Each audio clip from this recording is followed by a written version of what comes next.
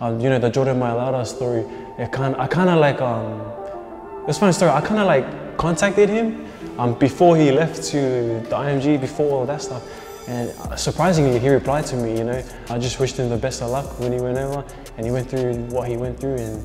And coming to this combine, you know, I asked him, you know, what are one of the pointers, what are one of the tips that, you know, that can help me, you know, progress through to hopefully to the NFL. And he said, you know, just go in with the mindset of not leaving anything in the tank, give them 110% or even 120%.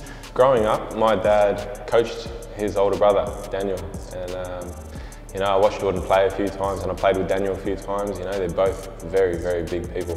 Coming through, Jordan was, you know, flying through the NRL stages, and then he took this opportunity and he's flying now. Sort of opened up the NFL world to sort of Australian prospects, and that there is potential down here. And you've seen, you know, once you get him into a system, the 3 months of training he had there, and then now he's been able to progress onto an NFL roster. I think it definitely gives, you know, a lot of boys that it's a realistic goal, and, you know, there is a good shot, and there's sort of a good stock that we have in Australia that could potentially play in probably, or it is the biggest sporting league in the world. But yeah, it's definitely helped. It was pretty inspiring, yeah, to hear from him, coming from a rugby background and coming from where he's come from. It really is like a confident booster for all the boys here, for myself as well. So. Him as a person, he would have done whatever it took to make it in either, you know, and that's that mentality that you got to take into these things.